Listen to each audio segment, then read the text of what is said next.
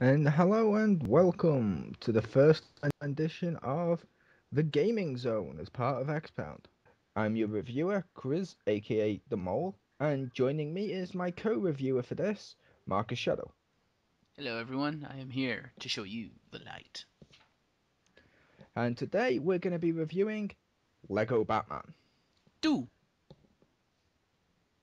DC Heroes. Nah, no. That works.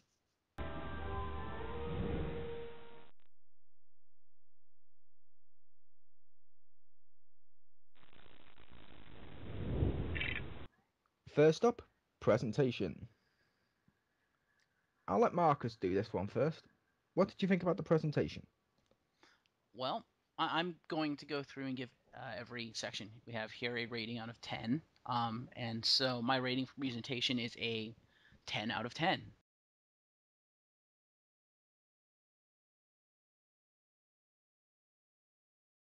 The presentation I thought was great. It's beautiful, probably the best environments I've seen in a Lego game thus far. It really surprised me actually how many of the environments weren't purely Lego and it was there just to look good. It's certainly the first Lego game that features a full city that you can just, fly around and drive around and walk around and just like Grand Theft Auto style. I guess this It's is kind of the also, test bed for Lego City on the Wii U. Is it that's coming out? I think. yep, and it's also the first Lego game to feature voice actors. Yes, it is. And surprisingly, they did a really good job. Now, they did not get the voice actors back from any of the animated series, with the exception of Lex Luthor. Is that correct? Yep, that is correct. And I think one of the female superheroes has her voice from the animated shows as well. I'm not sure. Ah, fair enough. But yeah, the voice actors that have come in to do Superman, Batman, Joker, especially Batman and Joker, they did a really good job stepping into the shoes of Kevin Conroy and Mark Hamill. I was pleasantly surprised, and it worked because the characters are slightly different because they're Lego versions of the characters.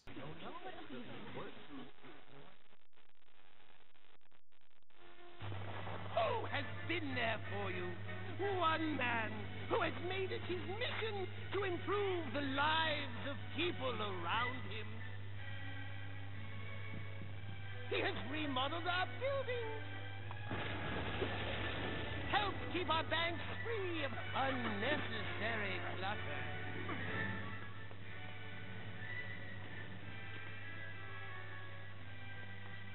You have always shown your appreciation.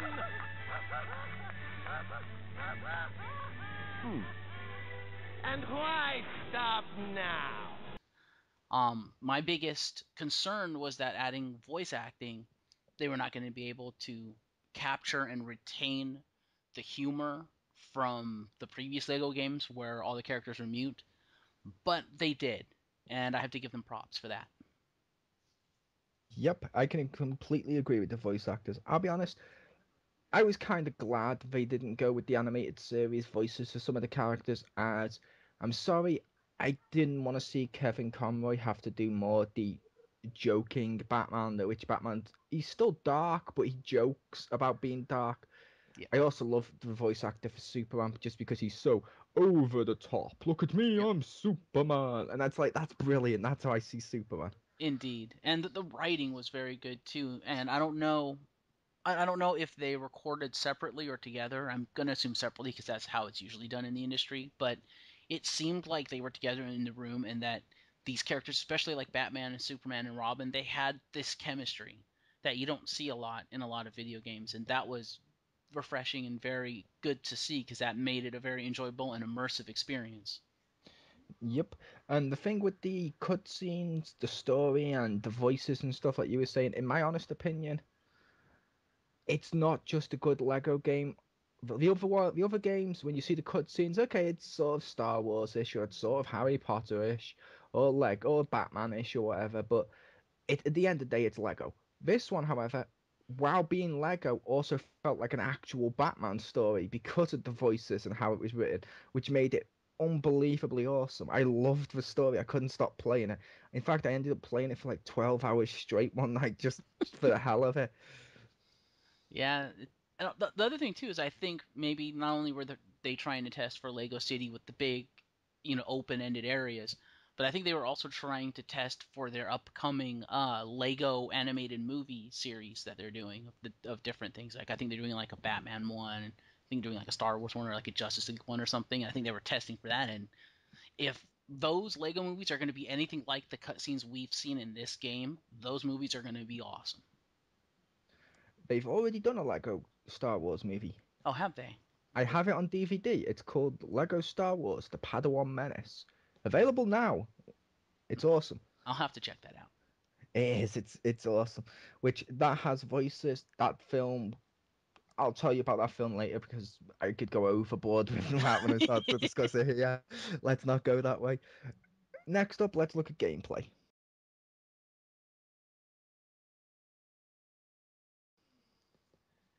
Gameplay. Do you want to take this one? Yeah, I'll take gameplay. Why not? Gameplay for me, I like this gameplay.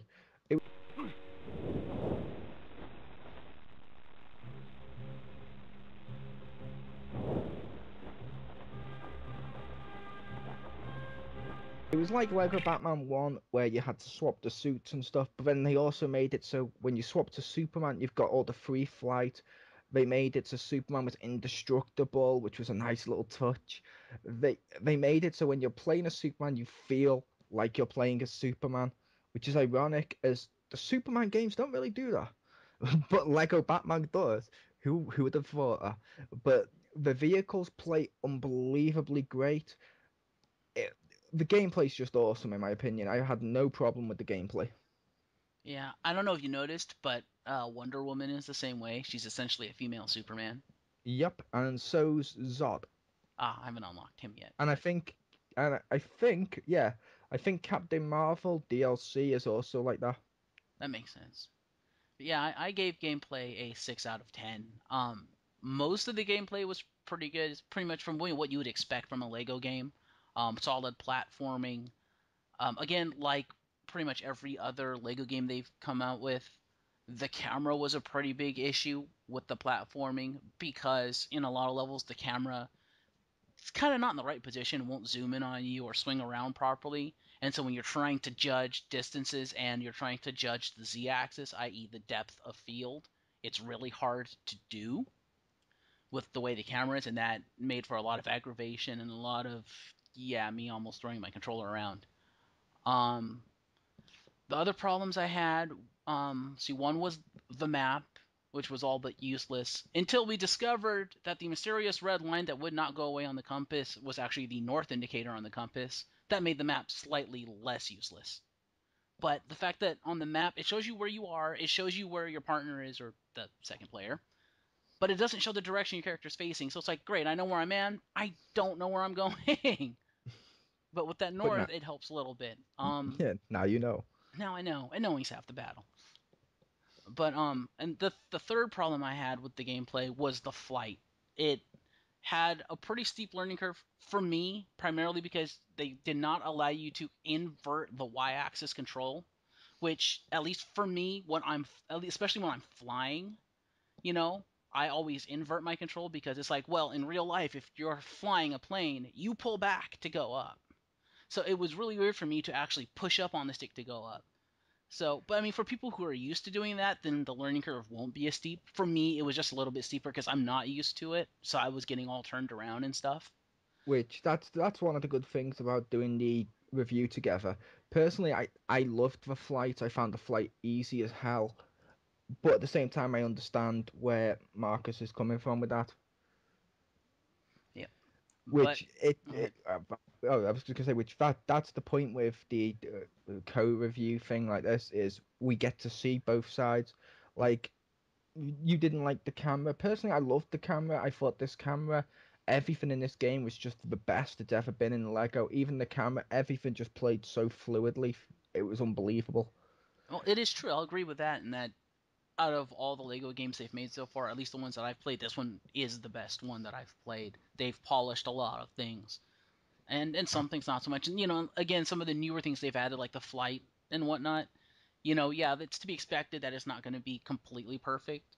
Like I said, if they'd have just added the the y-axis reversal, the inversion of it, that would have made the flight so much better, in my opinion. But one thing they did improve on, which Mole mentioned to me before I started playing, was that they improved the vehicle controls, which they had to, because instead of having it a side-scrolling or scrolling level where you're driving the vehicle, they actually had to put in a control scheme where you could literally drive your vehicle or fly your vehicle around the city. So they literally had to make it like Grand Theft Auto, and in doing that, the vehicles have become awesome. Yep, the vehicles are unbelievably fun, all except one level, which we'll get into later. It's the bonus mission. Ah,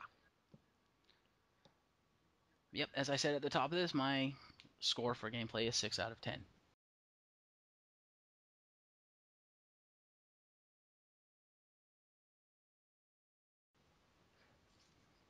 And cool. So next up, we'll look at extras. Honestly, I haven't gotten much into that. I just recently beat the story mode, but the extras look cool. There are a lot of characters in this game, a lot of non-Batman characters, which is nice. They have a good portion of the Justice League and their villains, including Kneel before Zod. Yep, I have every character in it so far except for one, which is the one character I really want to get, which is Supergirl. She will be mine. Yes, yes, you will.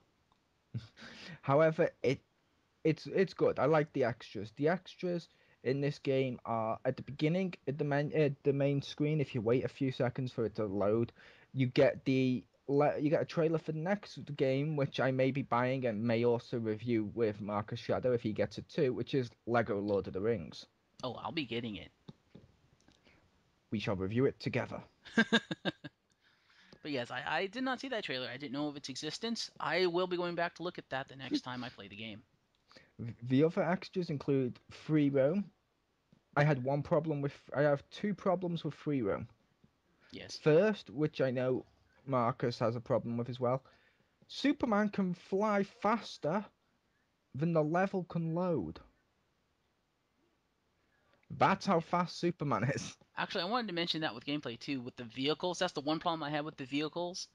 Because what they did with this game is they brought back the quote unquote ghost studs from the Lego Harry Potter games, which I like them because it's basically it outlines the path you need to take, so it's like your little waypoint marker, so you know where to go. The problem I always had was when I was in a vehicle driving, it drove fast enough that it caused those studs to despawn, so I had no clue where I was going, and with the useless map, I was completely stuck in the middle of Gotham. Ah, see, I didn't have that with the ghost ones. The only time I've had that was with Superman. I could fly so fast, he lands down and the whole area is empty. Yeah. Then suddenly it starts to load around. It's like, whoa, he's so fast. It's like he could fly around the world and reverse time to before Gotham was even built. Yeah, I imagine, and I've not tried using any of the aerial vehicles. Well, no, that's not true. I used the Batcopter, but I imagine it'd be the same as if you took a flying vehicle. I would imagine they move about the same speed if you like flew over there and then landed with it. Actually, no. Really? Surprisingly, when I flew with a helicopter and stuff like that and we landed down there, no problem. It's because Superman's a little bit faster. Oh, And I think it may be due to programming or something because it may be with Superman they're reading him and not the right. vehicle and level and stuff. So it's like, yeah, a figure shouldn't be moving this fast, but it still works and it's awesome. So does that My mean if you're running around the city as Flash, things will not spawn properly until you stop? Oddly, no, Flash works fine. He has the blur behind him, and when he runs, he's awesome. How, however, this brings us to my second complaint, which kind of the same thing. My second complaint was to do with vehicles. Hmm. I had the game crash once when I was in split screen. When we both got a vehicle, I got my one first and drove out the back cave. Then the Crispy, who you may know from Wrestling Expound, he got in a vehicle, and the second he went to get in his vehicle and drive, because it was so soon after mine, and now it hasn't done it since, but it's done it once, the whole game froze. Ooh. And From what I've seen, that happens now and again where the game will freeze if when you're in split screen more than it will if you're in separate, which is a shame as I like my local multiplayer. Yeah.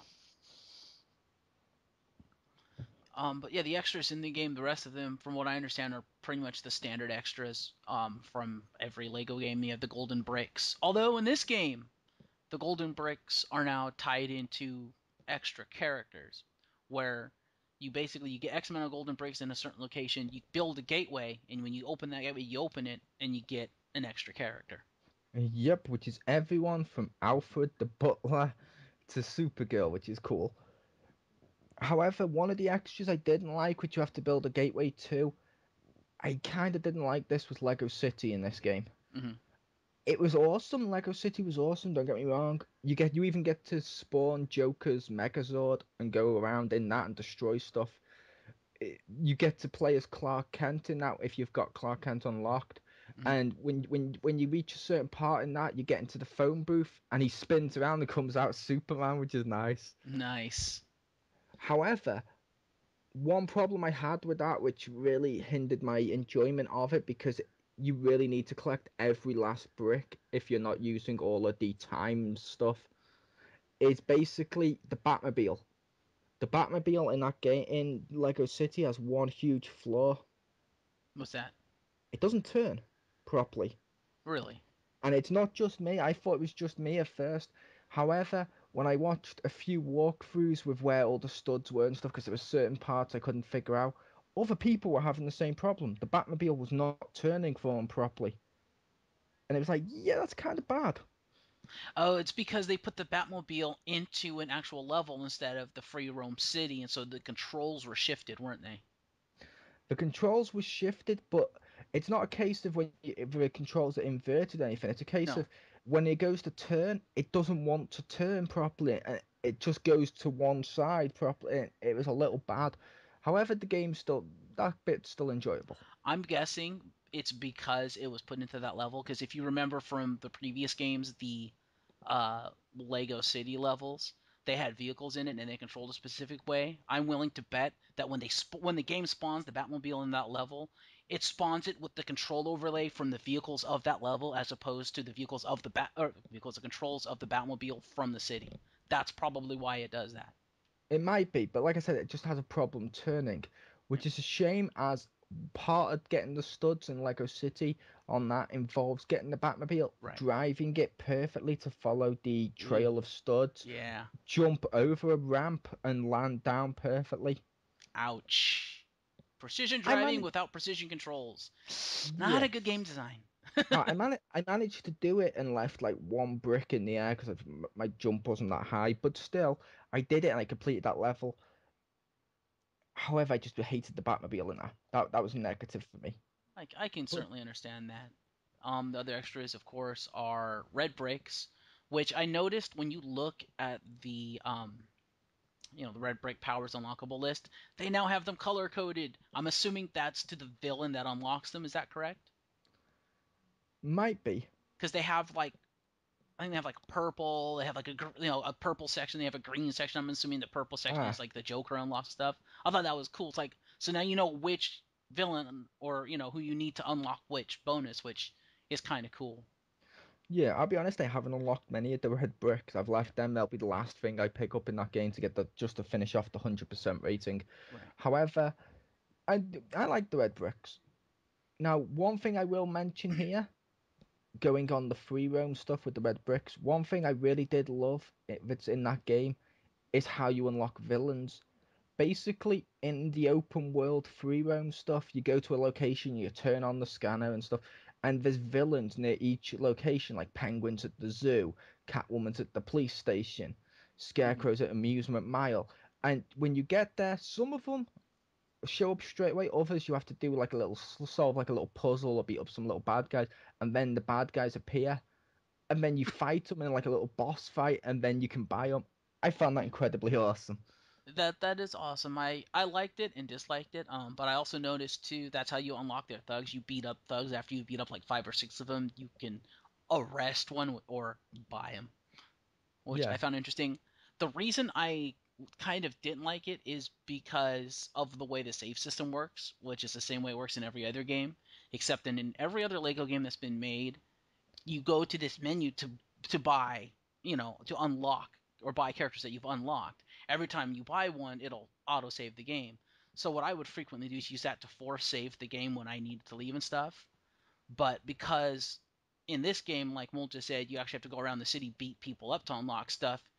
Trying to save the game is a pain in the butt in this game. There is a way of doing it. Oh, The way of doing it is it auto saves after you get a gold brick. It auto true. saves after you get a red brick. It auto saves after you buy a bad guy.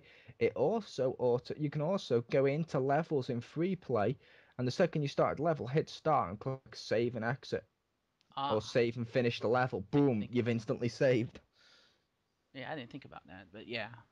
But it's It's a little bit more work. yeah, but it's done well. I like the uniqueness of you go around and you have to beat up the bad guy to get him. I also love the little quotes before what they say Yeah, beforehand, which is the only time some of those characters speak, but it's yeah, so worth it. yeah. Again, the humor in this game is freaking awesome. Whoever wrote the lines for this game, genius. Yep. For example, did you want to say the Where's Our Ghoul one? Oh, I don't remember it word for word, but it's like something like you can, if you do something, you can be a Superman. No, wait, that's not right. A legend. That's right. You can be a legend. Yeah, if- yeah, which was awesome. I loved that one. I Although I was was I disappointed was with Zod because the line should have been, "You will now kneel before Zod." I was gonna say the same thing right then. It should have been Neo before Zod. Unfortunately, it wasn't. But those quotes were still funny and awesome. Yes, yes, they were. You all right? Yeah. Being that close to the kryptonite weakened me. I don't think I can fly yet. I guess we can get there some other way. But now we will move on to final verdict. Did you want to give your final verdict first? Sure. My final verdict, my overall rating is an 8 out of 10. It is a great game. It's the best one in the Lego series thus far, based on the ones I've played, and the ones I haven't played are Pirates and Indiana Jones. I think those are the only two that I haven't played. And the original Star Wars ones because I have the complete collection. But And Clone Wars. and Clone Wars. Oh, that's right, that was Lego Clone Wars. Yeah, I refuse to play that game. But How yeah. dare you? But It's yeah, no, awesome. this is a great game. I love the open world feel. I love when you're going through Gotham. It looks like they took a lot of inspiration from Arkham City because the environments look like they came right out of Arkham City. A lot of them do. Um, Arkham City, DCU, stuff like that, where they've fully imagined Gotham City. That's where they've taken the inspiration from. It looks like, and it looks great. And then when you throw like the Lego architecture in with it and the Lego people and vehicles and stuff, it feels like Lego Gotham City. So yeah, if you're a Batman fan, if you're a DC Universe fan, a Justice League fan, pick up this game. It's great. It accurately represents the heroes as long as heroes and villains, the characters, as long as you're not going into this trying to take it too seriously. Because at the end of the day, it is a Lego game, and so therefore it is a parody. It is humorous, and the humor is top notch. Yeah, okay, and my final verdict. I'm going to give the game a 9.5 out of 10. 9.5 out of 10. I'm going to say something now which is a little controversial, and I don't care. Not only is it the best Lego game of all time, in my opinion, it's the best Batman game of all time. I know, cue the Arkham fanboys screaming like, no, you can't do that, burn him at the stake. I don't give a shit. I played Arkham Asylum, awesome. Played Arkham City, not quite as good as Arkham Asylum, but I still enjoyed it. However, with those games, after I played them, I really didn't feel the need to go back and get every little collectible. This game, I want to get every collectible. I want to get all the figures. I have the need to go back and replay through it with my friends when they come round to play in split screen because the multiplayer. I have the need to just do random crap like get Superman and just go to a pedestrian and heat vision him in the face, and when he wiggles on the floor screaming in pain, just giggle as I hold on heat vision. Right. Lego dickery. Oh, But still. one thing we should have mentioned with presentation, I'm kicking myself for not mentioning it then. Probably my favorite thing about this game, the best thing about this game, in my opinion, if you're in free roam mode in Gotham City, you choose Superman, you start to fly, you get the John Williams orchestrated Superman theme song playing the whole time. Yep, That is freaking awesome. that is awesome. I did like that. In my opinion, I really wish they'd done the same with some of the other characters, but I can understand it. Hey, we got the Superman music, it's awesome. I would liked it if when you transformed, when you were Wonder Woman, if you started to fly, you actually got the Wonder Woman theme song in the background. That would have been awesome. That would have just been epic. I was But thinking with the other ones, they could have like lifted the Justice League theme song from the cartoon. yeah, or Aquaman, they could have lifted the Brave. songs from the Brave and the Bold, the Coreys of Atlantis. But no, And Cyborg should have the Teen Titans theme song. Teen Titans. Which version? Let's go! 1, 2, 3, 4, go! Come on, Yeah, that theme song's awesome, and you know it. it was. However, I will, like I said, overall, best Batman game, best Lego game, in my opinion, 9.5 out of 10. Buy it today. Also, under extras, would be remiss to say, I don't know if all versions do this, but at least the PS3 one that I got did, and I've noticed the Wii and stuff do. It actually comes bundled with a tiny Lego Lex Luthor in a power suit holding the weapon from the game. I wish Awesome. I had gotten that, but no, my version did not come with that. Okay, so apparently not all versions do, just the important ones. I've been your host, Chriz Aka the Mole. He's been Marcus Shadow. See ya. Sorry to wipe that grin off your face, Joker. You're not sorry. You're not sorry at all.